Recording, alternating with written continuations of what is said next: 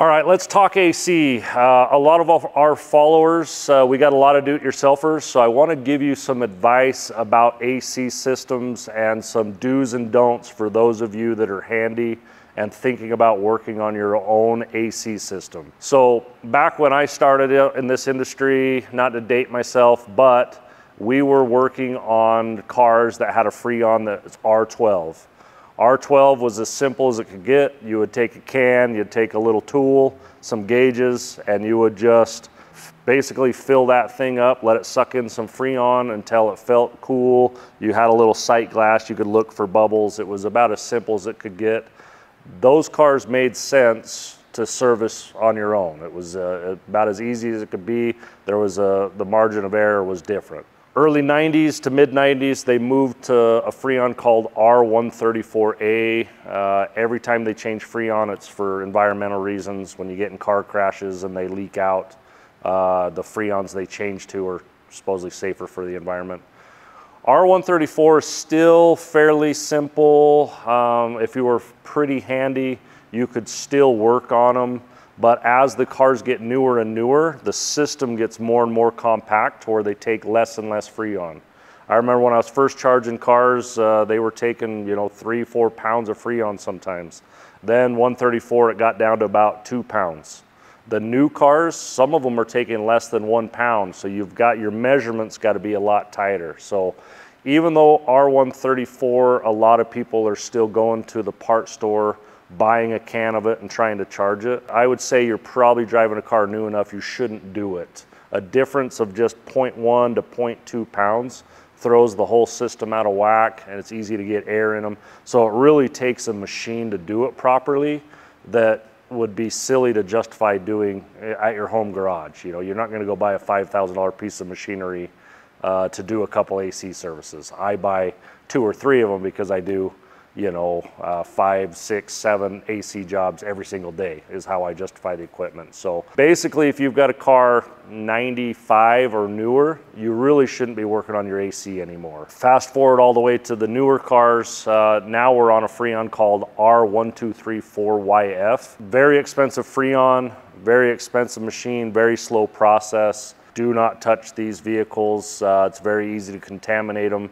They don't hold a lot of Freon. Everything has to be measured perfectly and done properly. So if you've got a 10-year-old or newer vehicle, you're likely running the 1234YF. I don't think you can even buy it across the counter.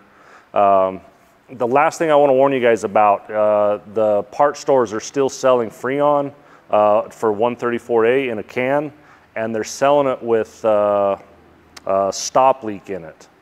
If somebody buys that stuff and puts the stop leak in the system, not only does it cause a bunch of problems, but then shops like ours cannot service your vehicle, because if we hook our machinery up to that vehicle and recover that into our machine, we've just ruined our machine. So the first thing we're doing when cars come into our shop is we're hooking up an identifier to see what's in there.